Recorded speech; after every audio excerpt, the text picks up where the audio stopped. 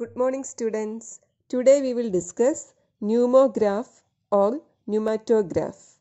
It is a device used for recording velocity and force of chest movement and respiration rate during respiration.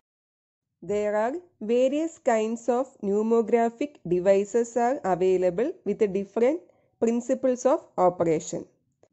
In one mechanism, a flexible rubber vessel is attached to the chest. The rubber vessel contains a transducer. The respiratory movements results in the resistance change of the transducer. For example, here we are using strain gauge as the transducer, which is connected in a Wheaton's bridge.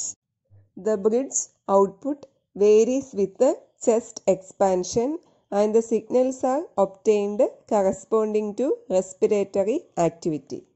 So next technique is the impedance pneumography. It is a commonly used technique to monitor the respiration rate of patient. As the respiration occurs, the impedance across the chest of a subject changes.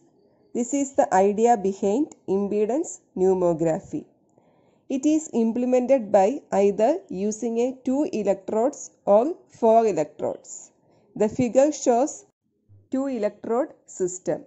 A high frequency AC current is injected into the tissue through the electrodes. The AC current causes a potential difference to develop between the electrodes.